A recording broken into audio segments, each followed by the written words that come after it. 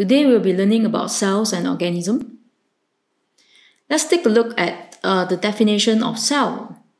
The definition of cell is this: basic unit of living material. So you would argue that what is living and what is not living. Living material are alive. So what separates things that are alive with things that are not alive? Things that are alive, they tend to be able to carry out a total of 7 functions. So what are the 7 functions? First, living organism, they feed. That means they eat. Okay, they eat food, whether it's vegetables or meat. Number 2, they excrete. If they eat, they will have to remove waste, okay, waste material from metabolism. And then besides that, they grow. They grow larger up to a certain period, of course. They grow. They also carry out reproduction. They reproduce so that you get more and more of the same organism, same type of organism. Then we have they respire, meaning they release energy. They release energy so that they can move, they can do other activities such as growing. They release energy so that they can basically carry out dating, courting, mating, all this to reproduce. So respire is quite important. And the last one, number 7, is respond. That means they respond to the outer environment.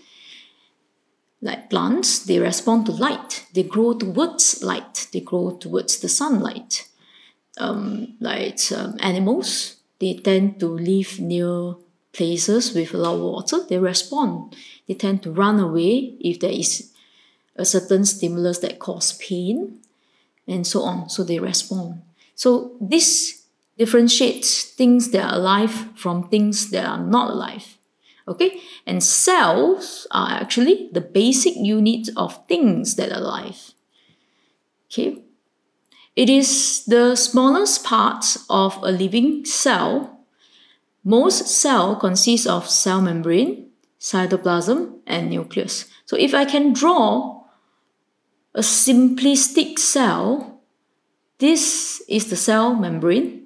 The cytoplasm is the void space in the middle, and the nucleus is the dense inner region of the cell. So this is the cell membrane. This is the cell membrane.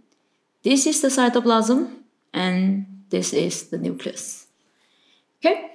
Organisms are with just one cell are known as unicellular.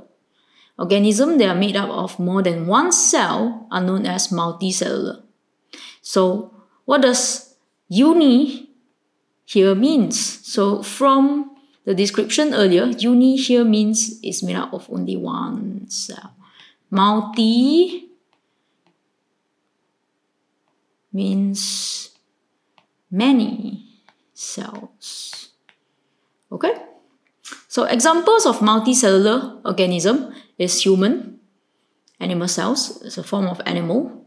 Hibiscus, a form of plant. Then we have other unicellular cells, amoeba, paramecium, euglena, bacterium. They are made up of one cell on its own. Okay? So multicellular here means there are lots and lots of cells. Okay? Which eventually make up the whole functioning organism.